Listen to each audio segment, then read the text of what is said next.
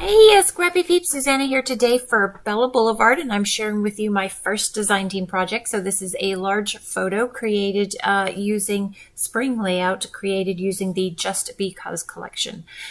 So I am starting with a white cardstock base, and I'm going to use a lot of the B-sides from this collection to just build upon this large photo. So this photo was taken in March, and we went up to DC to see the cherry blossoms, and I wanted to use the pinks and the orangey / yellows of this collection with just a hint of green to just kind of pop those colors. And so I really wanted to use the B-sides because those are the less busier patterns and the ones that worked really well for me in building this collection, in building this layout, I'm sorry. So you can see I have a bunch of strips, and so I've used a few of the borders, and I want to layer them behind the photo and then use some of the florals to accentuate the cherry blossoms that are in the picture. I did convert the picture to black and white because the color really isn't important here, as well as the fact that she is wearing a green raincoat. It was cold up there this day, and so I really wanted the emphasis of the photo to be more on her and the setting, but not so much the colors, and that's why I converted the photo to black and white. So I'm going to mat this large photo with the hot pink there, so you can see how I'm building layers around the photo to just sort of pop the photo. So in the ephemera pack, there are those two banners of flowers, and I like the way that they kind of drape like curtains across the page. I really wanted the title to be just beautiful and simple, and I love the way from the ephemera pack coordinated. It's the same font as that in the chipboard, and so I was able to use the two of those together to complement each other to complete the title for the layout.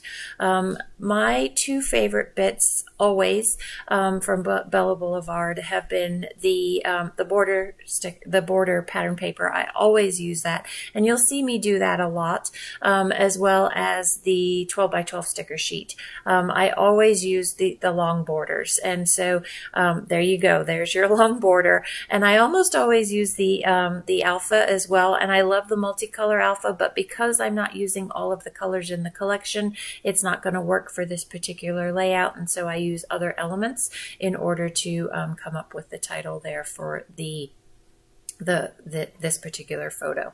So I am committing to these strips being the way that they are. I've committed to some of the embellishment pieces. It's just wanting to layer upon them from that. Sorry, I was checking that it was still recording. My iPhone lately has just been randomly shutting off, and I've been getting partial videos, and it's so incredibly frustrating because once you've cut into things, you can't go back and recut in and rebuild the layout, especially if you use liquid adhesive, which I do for some of my finer elements.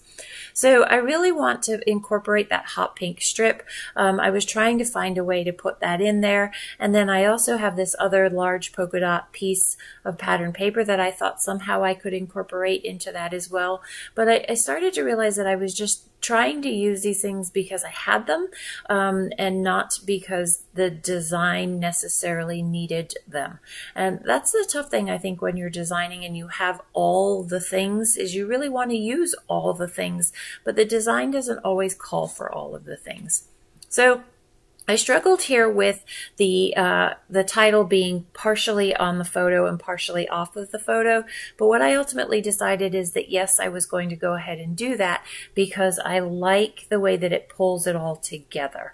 Initially, I was going to have it run up the side of the page, but it didn't work with the Washington Monument in the background and the lines that I had created being more horizontal lines. So I am committing to these things. You can see I dug through the ephemera pack there, the word pack, to see if there were. I am a big tags girl. I use tags a lot as well as labels, and so you will always see me pull those elements in for layering. So I ended up using that plaid piece, or just a strip. It doesn't look like plaid in this situation, the diagonal plaid. the left-hand side there. I like the way that it really grounds it, and it complements that grounding piece on the right-hand side. It's also got that shot of hot pink in it as well, which just pulls the photo as well. So the way I've positioned the photo, Mia is now in the center. My subject of the photo is now in the center of the layout, which just balances that out as well. So here's the title that I commented on earlier. And then I'm going to use this tag to just house some florals and provide some contrast to those florals against the yellow there.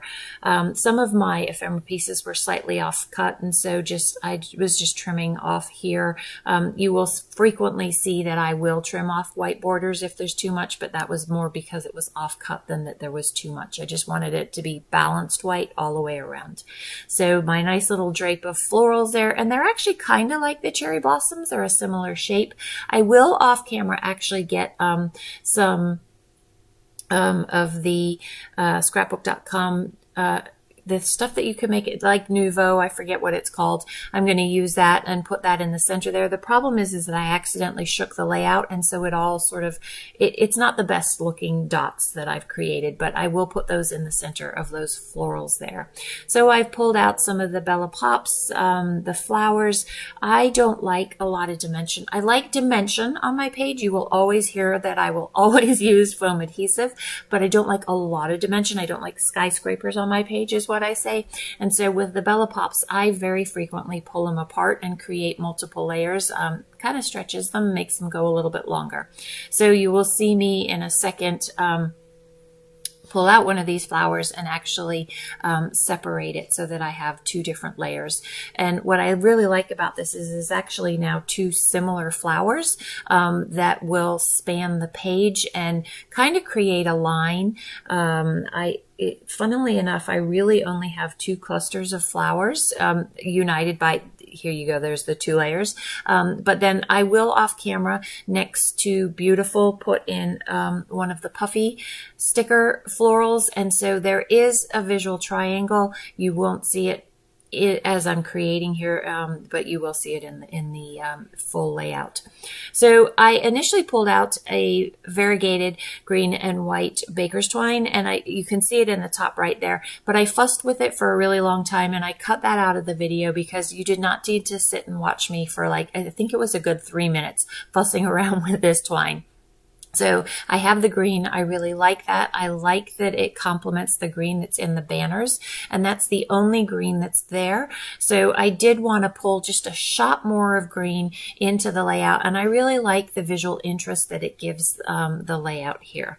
So I didn't like just the single layer of twine pulled through the tag, so I'm going to double it up and tie a bow onto this little mini tag here. And look how cute this is going to be once it is. It adds a really fun amount of movement with the double layers there. Isn't that sweet?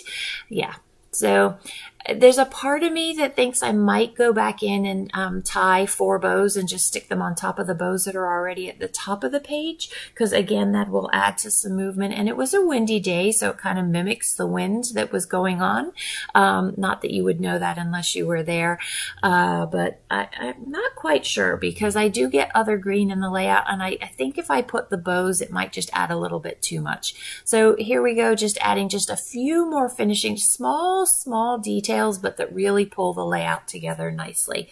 So I do have an unboxing of this collection over on the Bella Blvd channel. So if you aren't sure what this collection entails and would like to see a little bit more of it, definitely head over there and you can see the entire collection that I have unboxed. So here I'm adding a mix of the enamels as well as these puffy stickers. I like that. I like the see-through of the enamel stickers, and it just again adds a shot of color. I really like that green arrow up there because now I have a stronger shot of green. So that's going to wrap it up, my friends. Thanks for stopping in today. I hope you're doing well. Come back again soon. Take care.